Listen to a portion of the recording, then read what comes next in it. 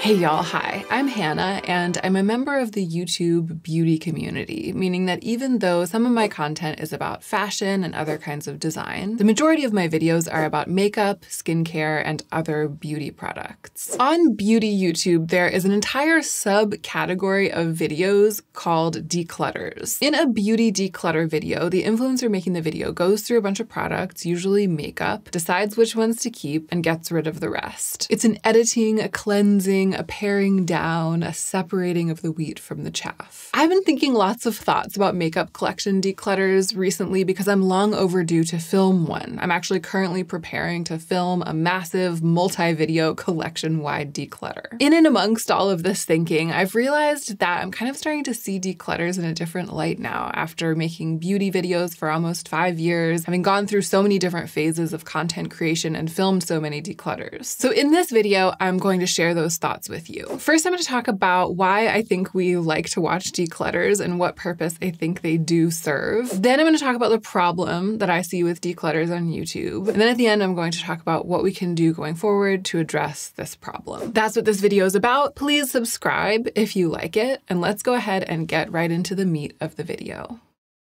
Okay, part one, why do we like declutters and what are they good for? Some practical, obvious reasons and some deeper reasons, going from shallow to deep, basically. On a basic level, it's just visually engaging content, seeing all that makeup in one place. Beauty lovers love products and we love them for their own sake. We love the packaging, the textures, the shapes, the colors. Done properly, a declutter includes everything, right? You see all of somebody's lipsticks in one place. And that's just compelling on a surface level. We as a community, we love to see that. And that shared love is a good thing. It's one of the things that brings us together as a community. We also love declutters because they are massive multi-product reviews. And this is totally practical too, and totally legit. A lot of us are here watching beauty videos on YouTube because we're seeking specific information about beauty products from real people who have tried them. If someone's going through all of her makeup, talking about what she wants to keep and what she doesn't want to keep and why, we are freebasing a massive stream of that exact information. It's glorious. And again, that shared interest, that shared passion is what connects us. We also love declutters because they give us a peek into someone else's makeup collection. And you know, we're nosy. There's this kind of peek behind the curtain aspect to a declutter. All the little grubby details of what someone hangs on to. There's a kind of messiness to a declutter, and we love that. I think there's a sense of relatability and comfort there. Again, connection and joy. All good. Okay, digging a bit deeper now. I think some of us love declutters because they can be inspirational. They inspire us to declutter our own things. I think for many of us, it's hard to let go of what we own. It's hard to get rid of stuff for any number of reasons. Sometimes it can be hard to acknowledge that we don't actually want something if we spent money on it or if we got it as a gift. Sometimes stuff feels emotional, feels like a safety blanket, even if we never touch it, even if we forget it's there. For some of us, getting rid of stuff feels wasteful, or rather the fact that we're not using it feels wasteful, and getting rid of it because we're not using it is a reminder of the fact that we're not using it. It makes us feel guilty, makes us feel bad that we didn't get good use out of it. Many of us have, I think, these psychological barriers to decluttering, and watching someone else deal with those barriers on camera encourages us to face them ourselves. Digging even deeper, why is that? Why do we welcome that inspiration? It's because on some level, many of us are craving decluttered lives. We're attracted to the idea of having space, of having an edit, of being less overwhelmed. There's a reason that minimalism is such a popular topic right now. Declutter content is satisfying because it taps on our shared longing for clarity and simplicity. So backing up and putting all of these reasons together, we have our answer. Why is declutter content so popular? It's because we have a longing for more and a longing for less simultaneously. I feel like this is a classic condition of contemporary capitalism. We have a longing for more and a longing for less simultaneously, and the declutter video satisfies both of those longings at the same time. It shows us mountains of makeup and gives us a rapid-fire barrage of information about packaging, formulas, colors, wear time, which we gobble up insatiably. More, more, more. But it also shows us whittling, editing, streamlining, streamlining, organizing, making those hard decisions that allow someone to go from too much to just enough.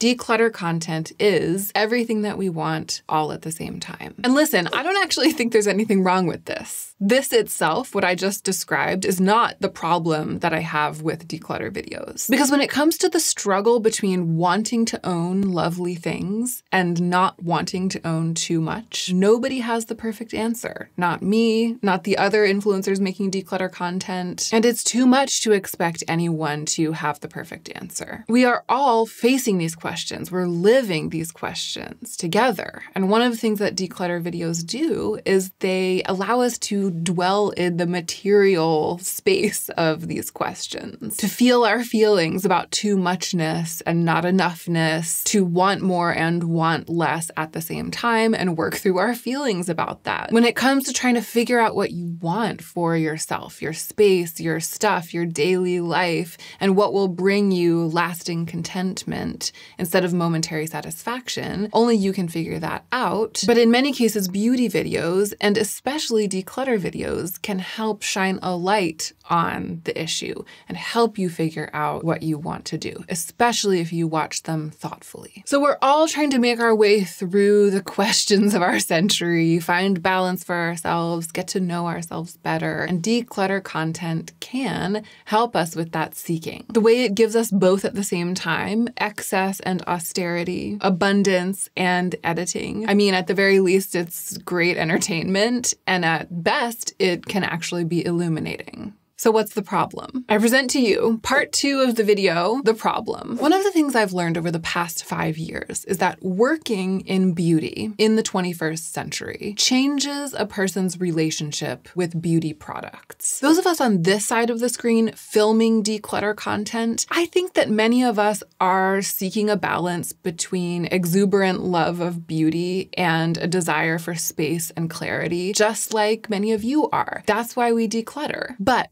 for a variety of reasons, our economic relationship with beauty products is different than it is for people watching us declutter. Here are 3 reasons why influencers' economic relationship with beauty products is different. Number 1, we get some of our products for free for review. And, by definition, that creates a different economic relationship to the product. Number 2, when we buy beauty products ourselves, even just with our own money because we want them, we often end up earning money as a result. Even if we don't use up the product. The products are tools for our work, like wood for a woodworker. So the idea of getting your money's worth, which we talk about so much in beauty, has a totally different meaning. The makeup in my drawers, back before I started my YouTube channel, used to represent the end of the line for my consumer dollar. The final result of me having worked, earned money, and then tried to spend that money wisely. The products would be sitting there in my drawers, either feeling like good decisions because I really love them and use them, or feeling like bad decisions because I didn't end up really liking them and didn't use them that much. Now the products in my drawers are something else entirely. They're not the end of the line. They're inside the functioning system of my business, which itself earns money. Owning them for any length of time helps me do my work rather than subtracting from the resources that I earn with my work. And the third reason I'll give you here for why an influencer's economic relationship with products is different is just that because of reviewing, we have so much. We have more product at any one time than we can possibly use. So decluttering, even decluttering products that we haven't used up or haven't even used very much, it just has to happen on a practical level. All of these realities change the value of products in our lives. For the beauty products in my drawers, even the ones that I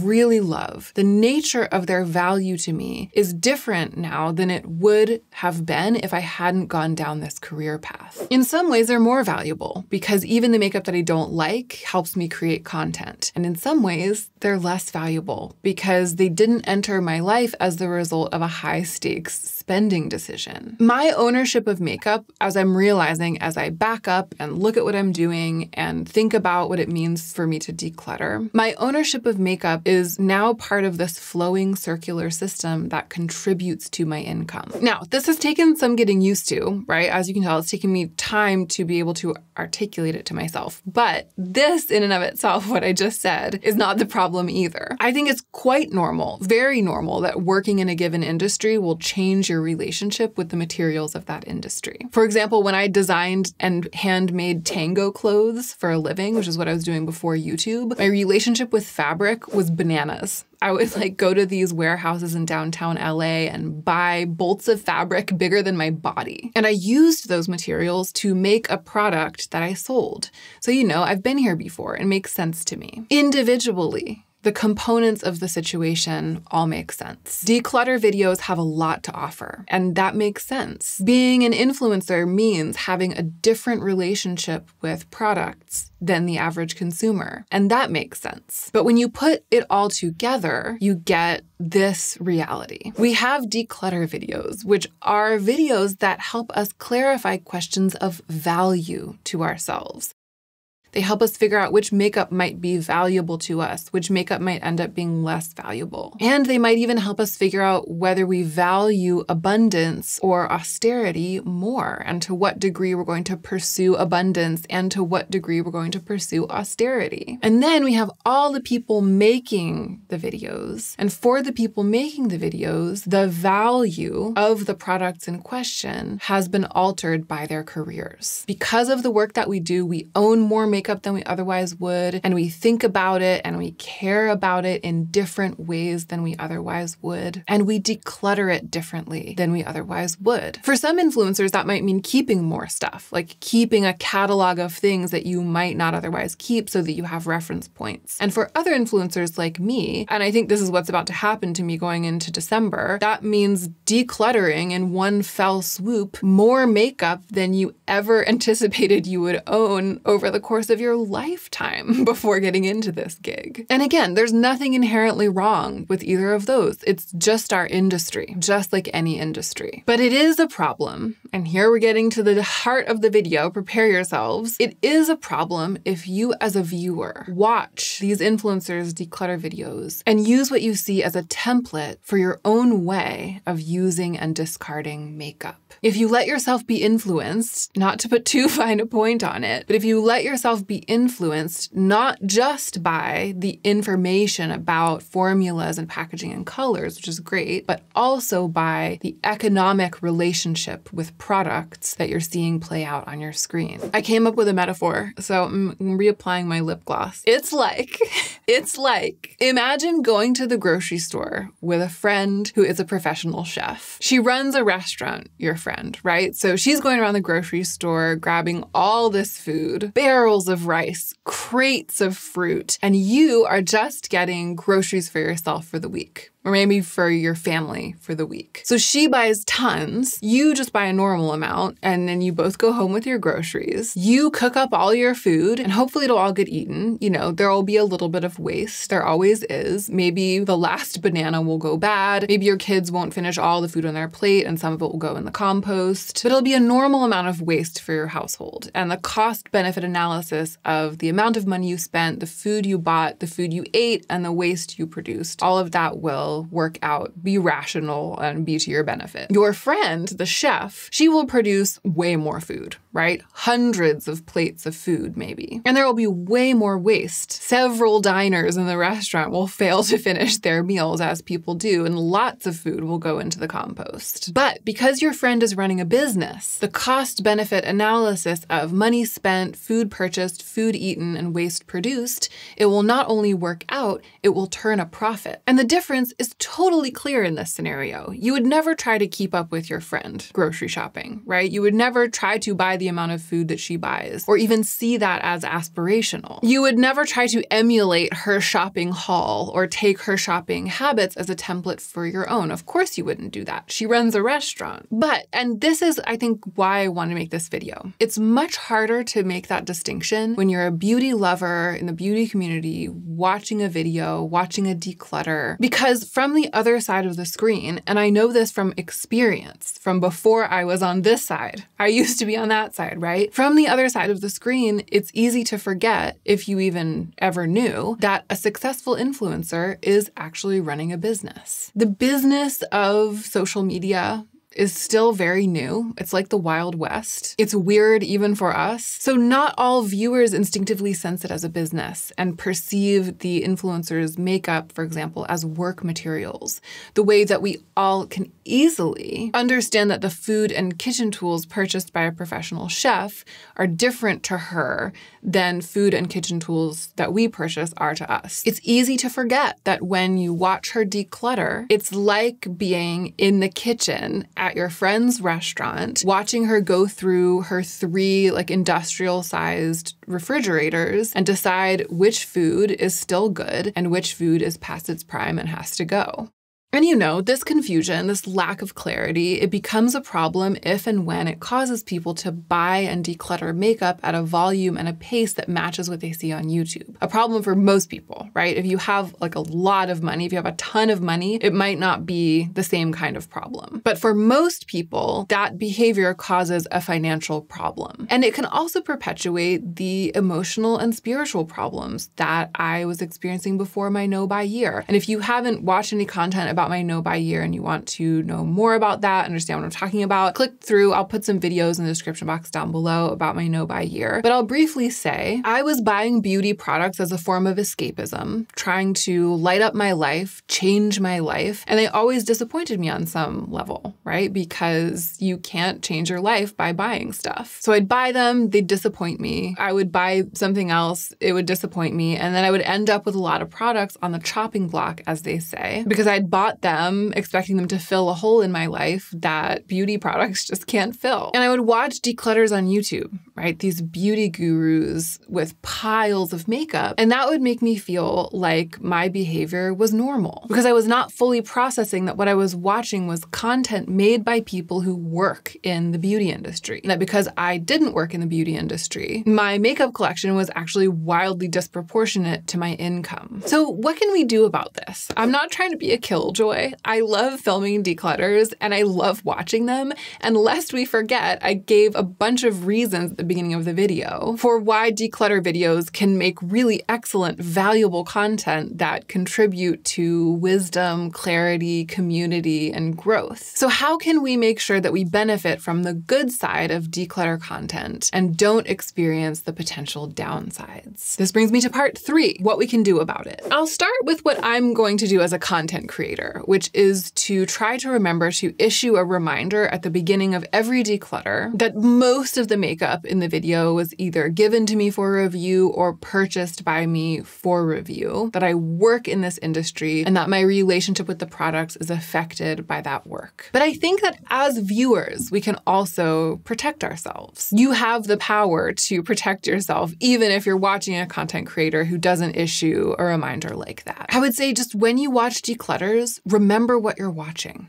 It might feel like you're at your friend's house watching her go through her makeup drawers, but it's not that. It's like you're at your friend's restaurant watching her go through the industrial refrigerators, deciding which food is still good and what has to go. Just fix this reality in your mind when you're watching declutter content. Know that you are watching someone who works in beauty go through the tools of her trade. I'm excited about filming my upcoming declutter series, and I'm really hoping that I'll be able to deliver a lot of valuable information about colors and formulas and packaging. And this is a good reminder to me to prioritize that information, because whether I choose to keep something or not, that detailed information about the products themselves is useful. And of course, you know, in my somewhat unusual context of value, when I really love a product, when I choose to keep something, it speaks volumes in its own way. I know that that's one of the main reasons people watch declutters, and that is a good reason. My hope is that people watching those videos will take the information and apply it to their own systems,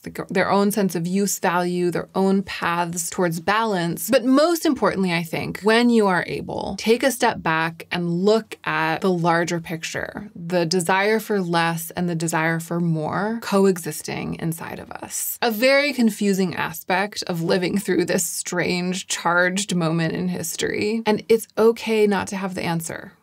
It's okay not to know. Strict and stringent minimalism isn't the solution for most of us, and neither is mindless overconsumption. And depending on your context, it can be a wildly difficult emotional journey just beginning to find your balance. It can take a lot of bravery and strength to start thinking about sloughing off old habits and starting to look for your balance. I speak from experience. Perfection in this journey is not realistic, and it's not required, not for any of us on this side of the screen and not for you either. But in my experience, it's a huge relief just to remember that the desire for less and the desire for more both exist inside of me, because it makes the impulses less urgent. When I desperately want to buy something new and beautiful, I can remember that I often feel like I have too much and like I desperately want to declutter my stuff. And that helps me slow down and make better choices. And when I feel overwhelmed, as I sometimes do, and like I have way too much stuff and I need to get rid of all of it and I feel all weird and freaky outy, I can remember what it feels like to want something new and beautiful and how exciting it was when I acquired the special things that I own. And it helps me feel grateful and lucky to have them. And that also helps me slow down, calm down, and feel more at peace with how things are. So that's kind of where I'm at right now with my journey with this stuff, strange as it has been made by my becoming, like a micro influencer, like an actual working beauty influencer. And I'm really hoping the declutter content that I'm about to film and serve to you in the coming weeks, which I will be filming in this spirit, can also be received in this spirit and can contribute to joy and health and balance for those of you who choose to watch it. Thank you so much for being here today. And don't forget to take extra good care of yourself so that you can be the most effective version of yourself as you do your work in the world.